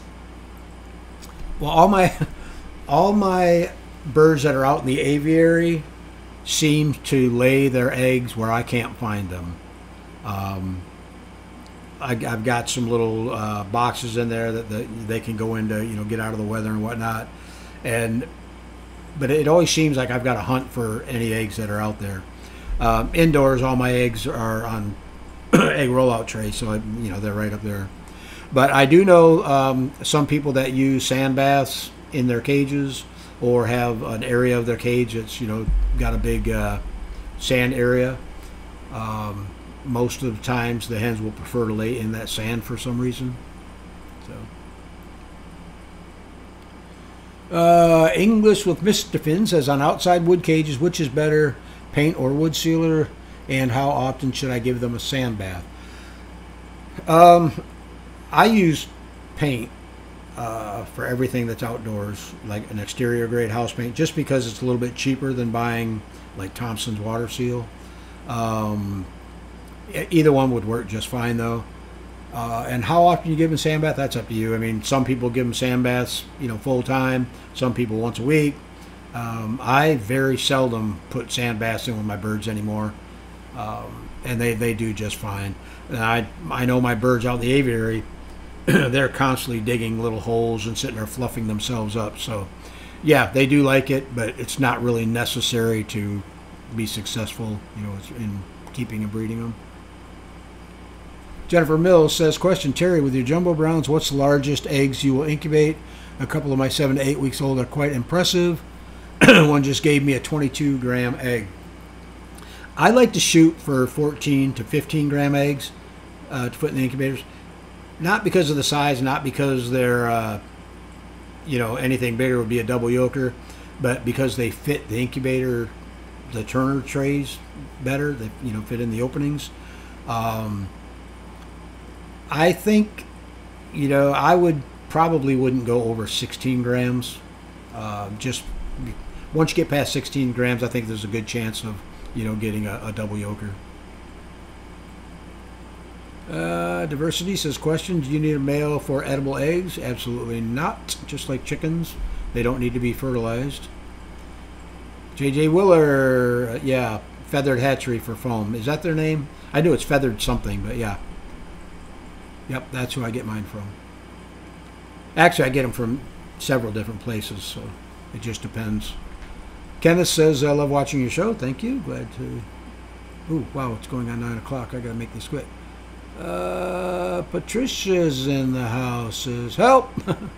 What's up, Patricia? Kenneth says, from Columbia, Illinois. Not talking to me. U.S. Karma says, what do you think about the Midwest area weather for quail? Is it too cold? Absolutely not. There's people up in northern Canada that, raise their birds. Perry Schofield's for one. He's told me his birds, regularly see, minus 30 degrees and stuff like that, and they do just fine. So as long as they have a way to get out of the direct weather, the sun, the rain, the snow, they'll be fine. And the wind.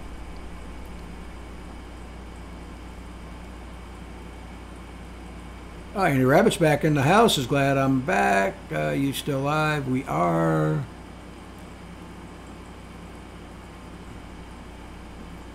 Yeah, JJ Willow, that's a good point, JJ.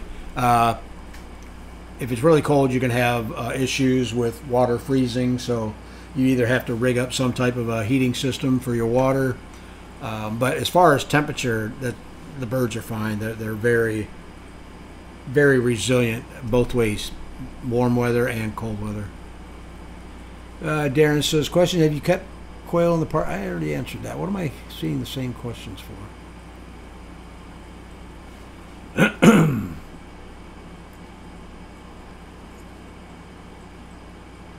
All right, there's Patricia's question. Had the Barato Lumia 8, I turned it on this morning, and it won't go any higher than 97. According to my AccuView thermometer, hydrometer, and another thermometer, Barato is on 104.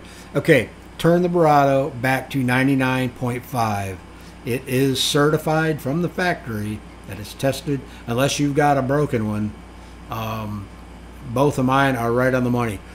If your AccuView, AccuView is actually a pretty good thermometer. So is the Therm Pro. If you said you had a Govee, I would say that's most likely your problem. Do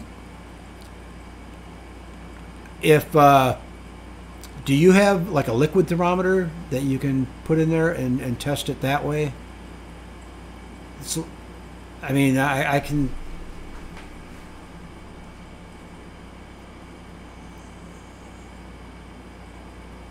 He's turned it on this morning. By now, it should be up to temperature by now, easy. Yeah, if not, call John Johnson over at Premier One.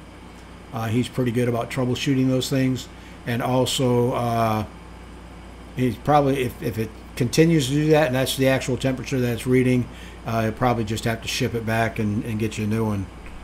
But, I mean, they actually ship, I think they ship with a certification right in there that thing's been calibrated and at the factory. And being that is all solid state components, once they're calibrated, they're usually spot on.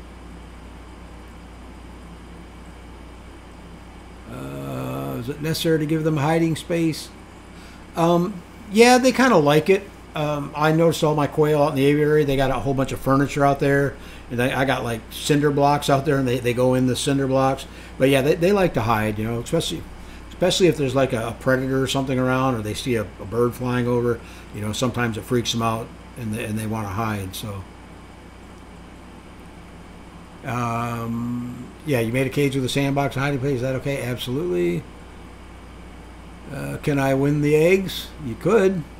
I didn't say you did, but you could.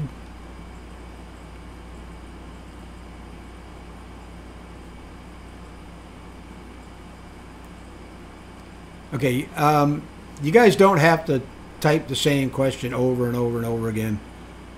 I'll get to your question, but you don't have to keep typing it over and over. He heard my cry. I had eggs pipped but never hatched. Humidity and temperature was correct. What could have gone wrong? Usually, if you get an egg or a chick that pips, but they can't get out of the eggs, did you by any chance open the incubator at all? a lot of times they will shrink wrap right inside the egg, and while they could pip, they just can't move after that. Or if, well, I was going to say your humidity, but you said that was correct. Yeah, if you open the incubator and allowed dry air to get in there, that could have shrink wrapped them. But I mean, I can't. It could have been too. I mean, you didn't say the whole thing. Your entire hatch pipped, but didn't hatch. If it's just an occasional egg that pipped and didn't hatch, you know, it could have been. It got shrink wrapped. It could have been just the chick was too weak to get out of the egg. Yeah, if it's not something that's happening all the time, I wouldn't be too concerned with it. But if you got, you know, the bulk of your eggs are pipping and not hatching, then that's something to be concerned with.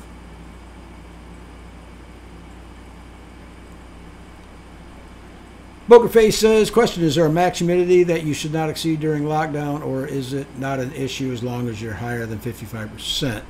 Well, I mean, you don't really need to be any higher than 70%. A brief time at 70% is not going to hurt anything. But yeah, I mean, there's, I don't know. I've had days where I've seen, you know, humidity, like when I first put water in there, climb way up to 70, 75, even 80, and it didn't affect the hatch. You know, it went back down to like 55, 60 where I wanted it. But yeah, you just don't. I think the humidity issue is you don't want the humidity too high during the incubation portion, the first 14 days, because then your air cell is going to be a little bit small, and you might run into problems with birds actually suffocating inside the eggs if there's not enough, you know, oxygen for them to breed. Okay. Hey, Anita Garrett's in the house. Hello, everyone. Glad you could join us, Anita. Rudy says you always bring a lot of great information. Thank you. I'm skipping over some of these because you guys aren't talking to me, and it's starting to get late. Let's see. Eric says, I finished a DIY incubator with 2-inch insulation, just having problems getting the humidity above the 45%. Any suggestions? Usually, like on the DIY box that's on the channel, when I hear people have issues getting the humidity up, it's usually their water tray is too small. The larger the water tray, the more surface area you're going to have, thus the higher humidity you have.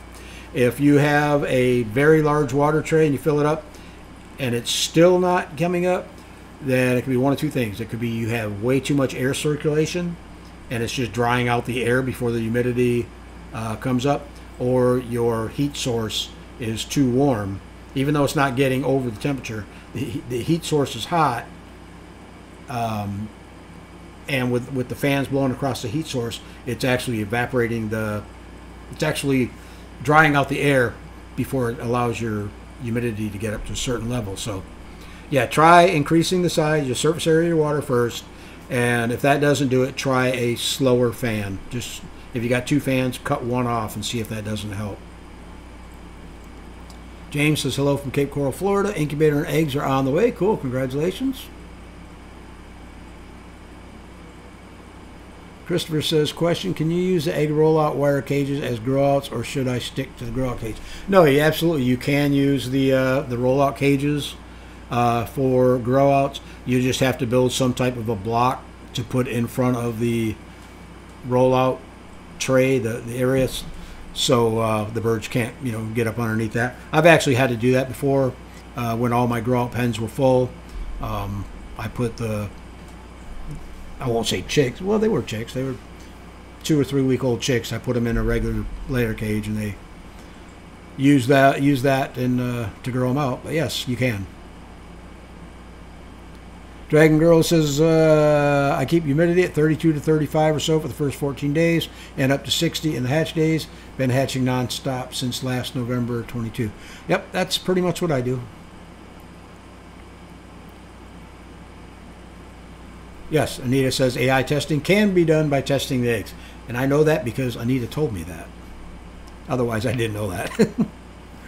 Okay, let's see.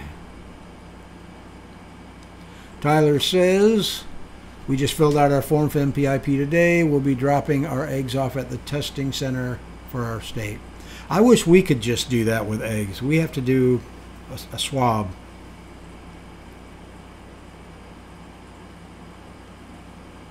Okay. Honeydew Homestead says, what happens if they fail to MPIP testing? Do they dispatch for lack? I've never heard of that. I mean, in Florida they don't. Now, if your birds test positive for AI, then you may have to dispose of all your birds. But I mean, I don't know. That's a good question, and I know Anita Garrett, if she's still in here, maybe she could answer that. I know with AI they're gonna do something with your birds, but I'm not sure pulmonary typhoid. So that's a good question. R.B. Jackson says, have the horizontal water nipples work better for you in the hatching time cages? In the long run, just got my cages. Had to swap out one water nipple that kept dripping. Here's the reason I went with horizontal nipples. If you look at, we'll just say that this is the square tubing for the where the nipples are. Nipples come down the bottom, horizontal coming out the side. If this is a nipple, you look at the hatching time nipples, their nipple is almost up to the very top of that pipe on the inside, which means that pipe's got to be filled all the way to the top with water before your birds are going to get any water out of the nipple. The reason I changed to horizontal is they go in sideways, the pipe's only got to fill up halfway, and the birds can get water. So if you don't bleed out your system with the vertical nipples, at least with the ones that hatching time gives you, you can actually get, like an air pocket inside that pipe, and one or two of the nipples in that cage may not be working. I did address that, or I did talk to Ryan and Yagiz at hatching time regarding the nipple issue, and they are in the process of locating lower profile nipples so they only come up, a little bit higher than maybe halfway. So anyhow, good question. But no, I haven't had any issues with the horizontal nipples. They've been working fine ever since.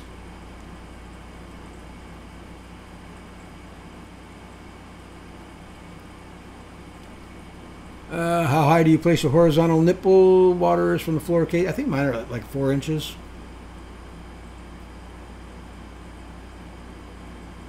Yeah, everybody's saying if your birds test positive for AI, kill them off and start over. Which, yeah, would be the best thing to do. Royce says, question, is it better to have your temperature range from 99.5 to 100.5 or from 98.5 to 99.5? My regulator only allows you to set it to a whole number. That's exactly what the regulator on the DIY box is, the Inkbirds, whole numbers. So I set it at 99, and when the temperature shuts off at 99, the residual heat brings it up to 99.5, and then it drops back down to 99 before it turns on again. So anywhere between 99 and 100 degrees, you're going to be fine. Andy Rabbit says, question, do all fawn-based quail hatch out as a yellow color? Depending on if they're heterozygous or homozygous for fawn. Yeah, the answer to your question is yes. They're either going to be Italian, which is going to be a little bit darker with more patterning, more black spotting, I guess you'd call it, versus a Manchurian, which is homozygous. It's going to have less of the spotting coloring. But yeah, to the answer to your question, yes.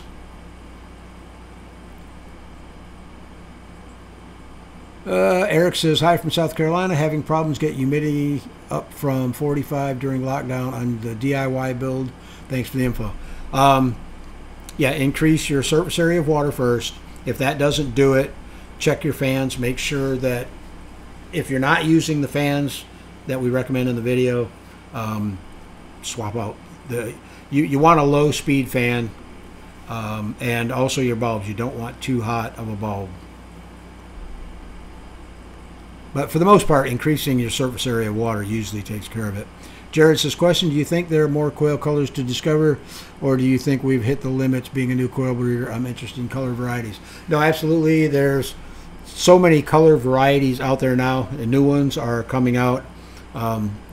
There's colors available in Australia that aren't available here. Colors that are available here that aren't available over there. But yeah, it's just, it's just a matter of breeding, selectively breeding for a new specific color and keeping that color going. That's the neat thing about quail, is you can breed pretty much anything back to Pharaoh. No, I'm not even going to go there. That would be too long-winded. But yes, I think there's more colors to be had. Sparks Family Home says Sparks Family Home, just giving a hello and thanks, Terry, for all you do. I have put protective metal sides on my hatching time cages. It includes the entire back and both sides of the cages. Cool. If I set the regulator to shut off at 100, it heats up to 105 before dropping. Yeah, I would set it at 99 because, I mean, 99 is not that low. You're only a half a degree off, and the residual heat's going to take you up to at least 99.5, and then when it comes back. And the thing you got to remember, your average temperature, say you're averaging just say it turns on at 99 and goes up to, when it shuts off, go as high as 99.7. Your average temperature is going to be like 99.3 and a half or 99.4, which is perfect, so. And the egg doesn't cool off that fast. Even if your temperature dropped down to like 85, the temperature's still up to 99.4. It's not going to drop in temperature of the egg. Hope that made sense. Okay, I gotta get going, guys. It's almost 9 o'clock here, so I'm just gonna go through and make sure there's nothing real important.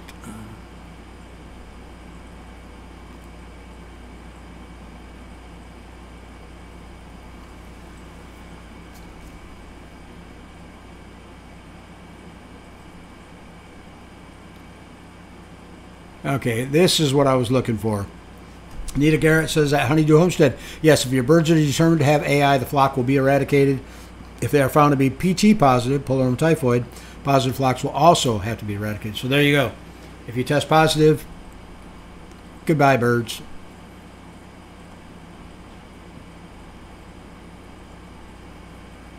Wow, there's so many more questions. I would love to stay and answer all the other questions, guys, but it's been 2 hours and my dog's got to go out and I got to get something to eat. And I don't see anything that we haven't really already answered.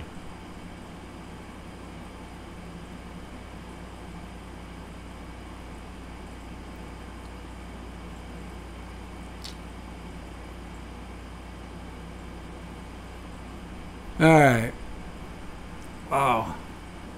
That's a lot of people. All right, let's see who's going to get some eggs today.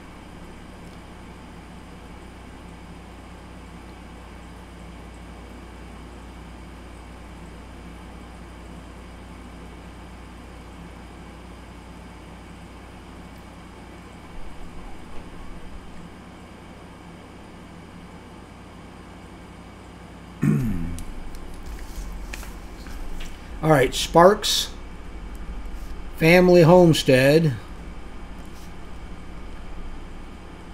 is going to get a $50 Hatching Time gift certificate. And for those people who I call your name, I need you to send me your shipping information. You can send it to Terry at Coturnixcorner.com, and that's Terry with a Y, Terry at Coturnixcorner.com. Or if you are a member of the Coturnixcorner.com group, you can just message me over there with your info. And